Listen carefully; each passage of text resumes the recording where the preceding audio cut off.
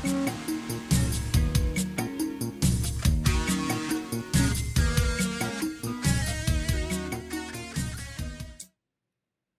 everybody.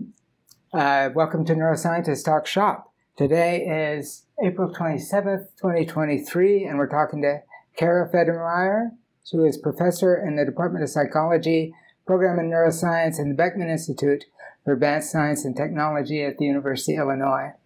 Kara studies the neurobiological basis of meaning, especially, but not exclusively, meaning in language. And she uses human electrophysiological measurements, behavior, eye movements, brain imaging methods to try to understand how the brain extracts meaning out of sensory information. Hi, Kara. Hi, thanks for having me. Welcome. And with us is also Nicole Wicha, our own language expert. Hi, Nicole. Hi. And Antonio Allevato, a PhD student in the department working in Nicole's lab. Hi, Antonio. Hey, Dr. Wilson. So this is not Kara's first podcast. If you are interested in the topic we're going to be talking about, I recommend her previous podcast, episode 67, April 14th, 2011, 12 years ago, almost. Exactly. Yeah. And today we'll revisit maybe some of the topics at that time, but with an update with some things that have been filled in. And I'm not really positive exactly where we'll go. But one of the things that's happened since then is the development of large language models. And they're very closely related, I think, because the best way for us to make machines that do language would be if the machines did it the way we think we do it. And if it isn't like that, then that would be interesting too. Right. So these models perform some of the same tasks humans do, both in language comprehension and production. And probably everybody's had a chance to fool around with them some, and they're remarkable. So, Kara, I wonder if you could help us sort of understand what are the tasks that a human or a large language model has to do, and so that we could understand what the language model does and whether it relates to what we really do or not. Right. Well, fundamentally, right, the large language models are taking words as they come in and trying to use them to put together a larger meaning of some kind, and in many cases then to maybe make a prediction about what comes next, or to actually produce, what comes next.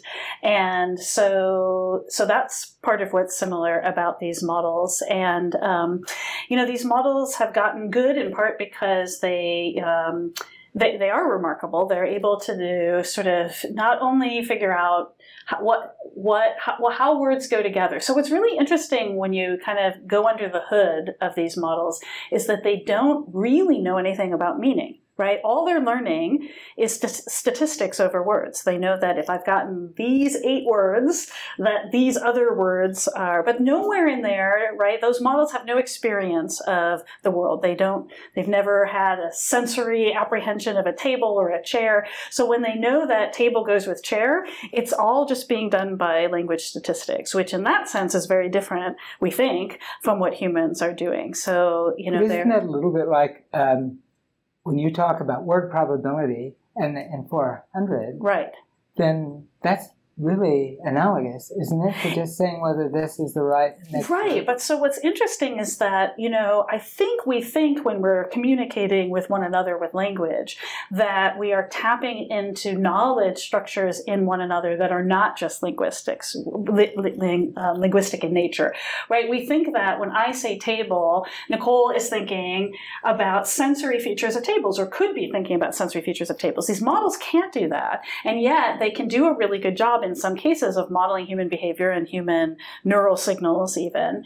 And so, I don't know, maybe we need to reconsider whether our comprehension of language is as grounded, if you will, as we thought it was. Maybe when we're talking about tables and chairs, we don't really go back in and grab a lot of those sensory features, but that's an interesting question of whether are we just processing statistics of language, or to what extent are we when we're imagining what comes next, or how much is what we're doing actually built on other kinds of experiences that we have in the world. So it makes what Charlie's asking makes me think about what one of my PhD students, Kara Federmeier, was trying to do with her dissertation. That she mentioned it to you. So using something like ChatGPT to produce language, right? So right. One of the things that we do as language scientists is we have to come up with stimuli, come up with sentences that are designed in a certain way so that we can see how people process them, right? So it takes a long time for us to come up with these stimuli. So one idea is like, there's this incredible tool, the GPT, you can get that to produce language for you. And I just was going to tap into, like you mentioned, what GPT produced was not necessarily what people produced. People then produced, right? Yeah. I mean, it produces things that are sensible, but it doesn't always produce the thing that humans would find most predictable in those contexts. In part because, I mean, there's also various processing factors that apply to humans that don't apply to language. So humans are much more likely to come up with a shorter, high-frequency word as the ending of a sentence, whereas the language models are more likely to pick what might seem like a fancier word whose meaning properties are probably more precisely correct for that sentence, but humans, are just going to go to the shorter, simpler word. And GPT doesn't need to, because it's not under time pressure, it's not under memory pressure, right? So there are some interesting differences. So in the typical experiment that you'd ask a human to do, where they're reading a sentence and the words come up one at a time, and they have some expectation of a class of a list of possible words that would be appropriate as the next word, and then you give them one that is in that list, or one that's wildly out of that list, and then study what the brain does. And the brain seems to immediately recognize whether that word was in the list of likely ones or in the list of unlikely ones. And that happens in real time. You can actually see it in your physiological recording and over the course of half a second. Yeah, exactly. And so I guess I'm sort of wondering, on that time scale, and that kind of thing, where the language models do a pretty good job of that too, do we really need to know the meaning of the word? Right. Well, and it's very clear that humans don't always fully figure out the meanings of things. So they're, particularly if we go into the more grammatical domain, and this is not my particular area of work, but people will make mistakes. So there's a sort of theory of language processing called good enough processing that says you think you understand what it means, and as long as you think you understand what it means, you don't really have to know what it means. So one common example of this is a sentence, something like, while Anna dressed, the baby splashed in the water. And people will, this is what's known as sometimes a garden path sentence. So when people are first hearing while Anna dressed the baby, they often think the baby is what Anna is dressing. But as the sentence progresses, you should be able to figure out that the baby is taking a bath and Anna is dressing herself. And what you find is it's kind of interesting. You can ask people, what was the baby doing? And they know that the baby splashed in the water. And you can ask, did Anna dress herself? And people say yes. But if you say, did Anna dress the baby? People also still say yes. So even though they have in some ways updated to say they know the baby was in the bath, they also still misremember the first part. So they don't really have you can't have both of those meanings from that sentence. You have to kind of choose which it is. And they don't choose. And so it's true. I think people don't always go all the way to deep meaning or even deep, full structure when they process language. But maybe the piece of the groundedness in the world, one of the big differences with the language models is just the sheer amount of data that they are trained on. It would not be realistic for humans to even experience that much data. So humans are clearly learning what the models learn from a much more limited set of input. They just don't get as many exposures to these words and these sentences. And so maybe the model has to learn about relationships about tables and chairs by just getting lots and lots and lots and lots of sentences that have tables and chairs. But maybe humans can bootstrap from real world experience to not need as much language input to get to the same point. So that would make the argument that meaning has value. Yeah. Right? Or that links between, real actual world experience and language has value. Right. Yeah. So are you asking, like, if you can pick out these statistical patterns in language, like what are people predicting? Are they just predicting those statistical probabilities, or are they predicting the meaning, predicting so that's an interesting way of putting it. But I feel like your research gets to the core of that by looking at these gradations of what's acceptable in terms of meaning. Yes, right. Not necessarily in terms of the specific word, but also in terms of meaning features. Meaning features. Like and so you might put in a word that would never appear in that context, but it's related to what you were expecting. And you can see the brain knows that. Exactly. Yes. So at some level, maybe it's getting it. Right. Something more meaningful. Right. Well, there's a really old philosophical sort of problem about what it means to know a language, right? So it asks, imagine a person is shut in a room, they have no experience with the world, and you basically hand them cards in some language that they don't speak. This is often called the Chinese room problem. So you're assuming this person doesn't speak Chinese, but you give them sequences in Chinese, and eventually they can perfectly learn to hand you sequences back in Chinese, but they have never associated any of those, those words, if you will, with anything in the world. Do they know Chinese or do they not know Chinese? And that's where we're at with these large language models. Like, do these models know the language? Well, yes, in the sense that they can put the words together, but no in the sense that, maybe no in the sense that they have no idea what a table is, right? You couldn't show that model a picture of a table and have it do anything meaningful with that. So I'm assuming they have these large language models in other languages. Yeah, but I think not as fully formed, but yeah. But I'm wondering if the algorithm is totally different for languages that don't have fixed word order. Like now, the words can appear in different orders, even if they appear together, and so that maybe the algorithm would have to be different, right? It's not. You can't predict what word is coming next because the order could change as you're going through the sentence. Like if you're... Yeah, although even in those languages that don't have as strict word orders as English, there's still a lot of probabilistic, right? So it should still be able to learn those probabilities. I'm just thinking of so in Spanish I can say the same thing in 3 different ways. Right. Using exactly the same words. Yes. And so the order of the words is less predictable if all you're learning is what should come next. Right.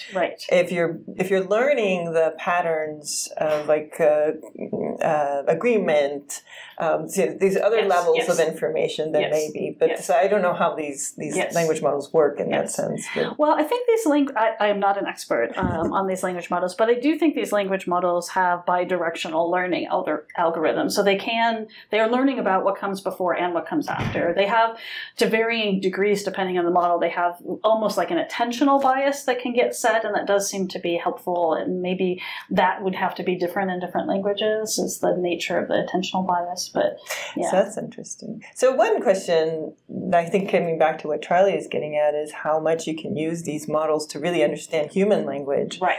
There's been decades of research in natural language processing, models trying to simulate how we learn, and whether we need rules or we don't need rules, and things like that. Right. And so I'm not knowing what the algorithms are behind the scenes on these. Is it really a model of how we learn language to begin with? And do we think of it as a representational model? Do we think of it as more of a process? It seems more like a representational model maybe than a processing model, but... Would you say something about what those two things are? Well, a processing model really has to take into account the temporal dynamics and memory limitations and attentional limitations, and it's just really about...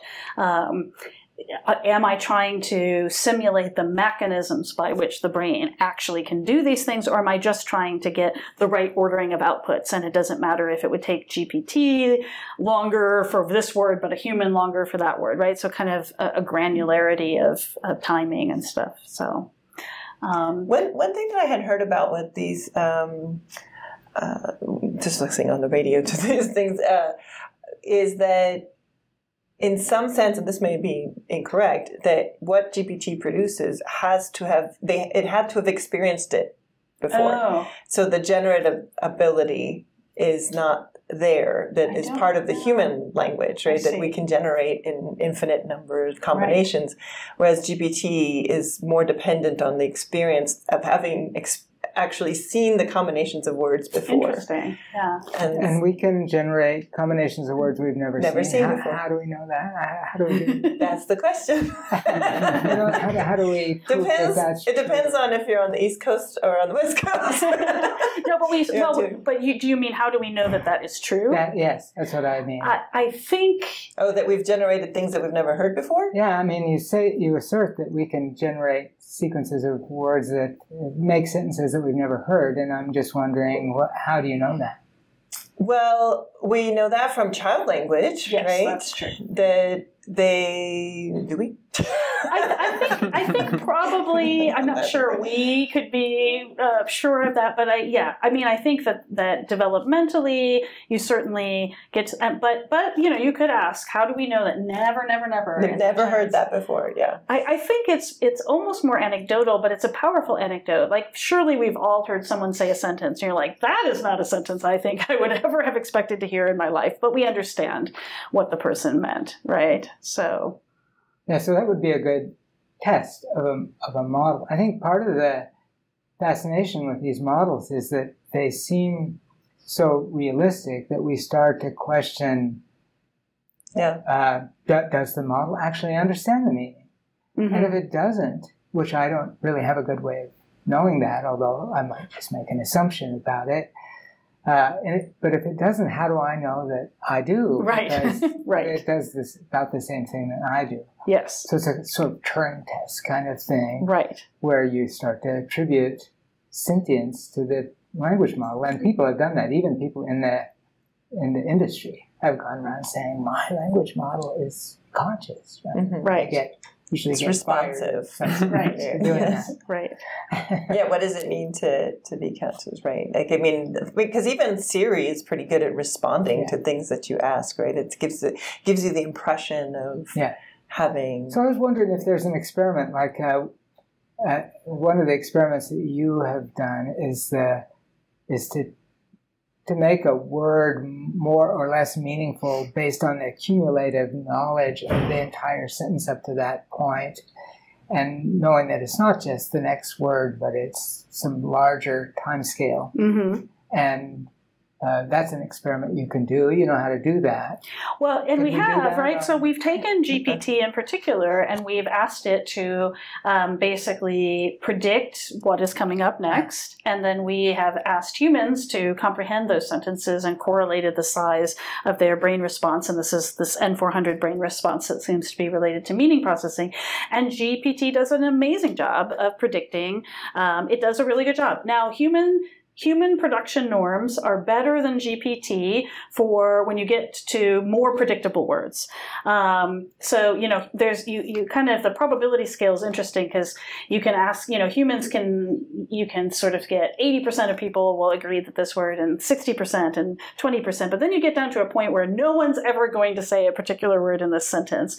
GPT can still predict, subtle differences because we can query it as many times as we want. So in the very low end of the probability spectrum, we only have GPT, but it can predict the human brain's responses very well. When we get to the higher end of the predictability spectrum, where we have both humans and model, the model does well, humans do better. So there's clearly things, that humans are adding to this that predict human responses to it, but GPT doesn't quite have, but it does a pretty good job. So at just the surface level of, it can predict what's likely to come next, and humans can, of course, do that, and there's a pretty good correlation, even when we get down to brain signals, not just, overt predictions. But that's remarkable. I mean, I was sort of expecting you to say, oh no, we've got an experiment we can do with humans, and when we try that experiment on the language model, it doesn't work. No. But that's not the case. No, it does work. Yeah, it does work. So now you've got me puzzled, because you keep saying prediction. And so what does prediction mean if ChatGPT doesn't know the meaning of the sentences? Well, ChatGPT is clearly just predicting the word, right? But, you know, there is an argument that you could just derive semantics from knowing word distributions, you know, in some sense. So that even if you never represented a feature like orange, say, if the word carrot and the word orange and other sorts of things that are orange all co-occur with this other thing that you sort of know somehow, right, that it's orange. You've never experienced orange as a color, but you have, you know, built up enough representations of things to sort of, in that sense, derive the meaning, whatever that means, you know? Mm-hmm. I don't know. Yeah. There was another interesting phenomenon, speaking, you know, not necessarily with the ChatGPT, but just thinking about language databases and what's produced that you said the other day was really interesting. So Kara gave the example of that, you know, we typically think of carrots. If you ask someone to say, well, what color do you think of when you think of a carrot, they're going to say orange. So that's the most likely color associated with carrots. But it turns out that that's not the word that people produce in natural language, because you assume that carrots are orange. You don't need to say that carrots are orange. And so you actually only say that carrots are purple or carrots are white, because they're odd. That's an odd thing for it to be. And so if you look at the text data would lead you to think that purple would be a likely continuation. Right. But even though if you ask a person what's the most likely color, they would say orange. So there's a disconnect between the conditions in which you ask someone to produce the language, whether it's natural or in a context of like what's the most, you know, free association versus natural language. So that's also interesting, because what GPT is using is that natural language. They're not using semantic association norms from having asked somebody to free associate, right? So So this question of whether GPT has some embedded knowledge of pragmatics is really kind of interesting. So one of my graduate students, Emily Mack, actually did a study like this. So she gave people sentences like, the waiter explained to the patrons that the carrots today are, and, you know, people now predict purple. They do not predict orange. That would be an odd thing for a waiter to tell you. And the human brain responses go along with what humans expect. They don't expect orange, and so you don't get orange, even though orange is highly associated with carrots out of a context.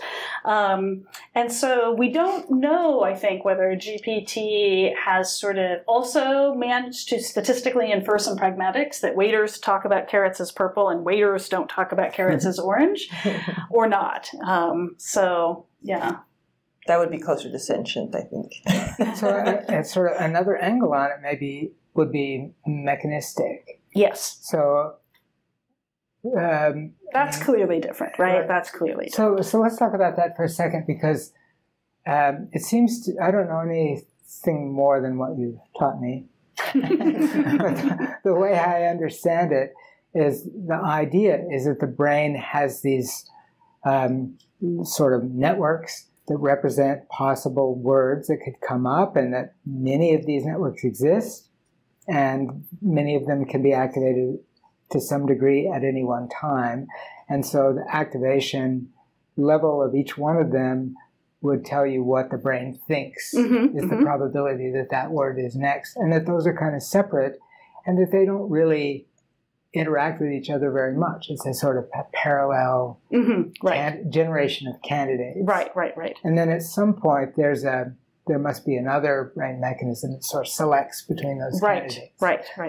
How does it work with a language model? So are they doing basically the same thing in some kind of a neural network, or are they using something more algorithmic than that? Because I don't know. You have now reached the edge of my knowledge of these language networks. So, I mean, they definitely have analogies with the first part of that. They're deep networks. They have lots of layers, which really just means they have lots of possibility of learning very complex sets of interactions, right? Every time you add another layer to a neural network model, what you're really doing is giving it another, if you think of it in statistical terms, another set of possible modulations or interactions that it can make. So, you know, and so it gets tons and tons of data, and so it's really good at learning even very complex, very deeply embedded statistical patterns.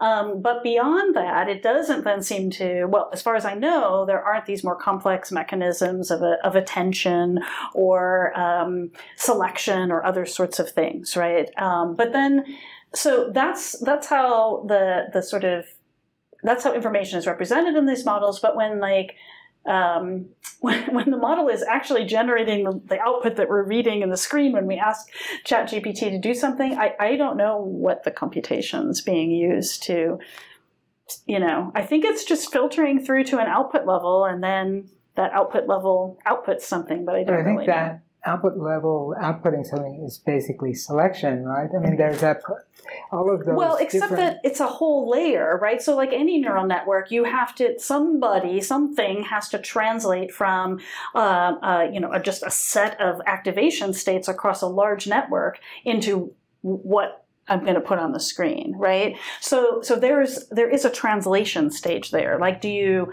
pick the most active one? Is that how you know? That's one way of doing it. So then, how do we do it? Well, right, but we do it. I don't know how we do it, but I mean, we're trying to find out how we do it. But right, it seems like the brain has to make some decisions. It has to put some decisions over its large activation array, and similarly, somebody has to do that for these large language models. So I think you're getting at a key debate in the field, Charlie, because there are different models of how we decide on a word. So whether it's a production model or a comprehension model. Comprehension models, just if you think in the simplest level of word recognition, if you get a series of letters, D, O, you know, you can start thinking about what words those could be. And so as those letters come into your system, they're going to sort of activation for some of the nodes of D and O are going to be high. And so doll and dog and door all of those options may still be available in that network based on the nodes that are active.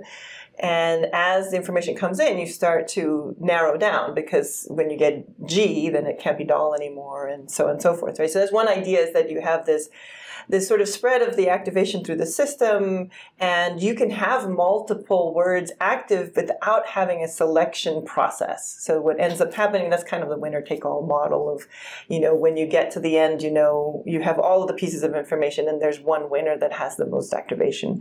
And so it's not... different models will state whether you actually need something to go in and pick, like you were saying, like when you have your options and something has to happen to select the item, versus having it be part of the system itself that sort of surfaces the best candidate. Don't we still pick, because if there are several words that mean something different but they're all spelled the same, at some point we decide which of the meanings. So there's one thing, which is picking the word, recognizing the word, which is the kind of thing we think the machine can do. And then there's the knowing which meaning of that word is appropriate, which is maybe something we think the machine can't do, or at least we think we can. Yeah, that's a good question. Yeah, that actually is a good question. Like if you just think of dictionary, like feeding dictionary information to a model, and you have multiple meanings, how does it know which meaning to use in different contexts? That's especially if it's not, you know, not verb noun. You can get class, word class from the sentence, from the structure, but knowing which. It might not. I mean, sometimes, like ChatGPT will sometimes say, "Well, I don't know what you mean by that. Right. There are 4 possible things you might have meant. Right. Here's my answer to each one of them." Right. And we sometimes say that. Well, you know, right. Well, and one of the things is, though, that, you know, when we're thinking about selecting, we're kind of moving again into production land.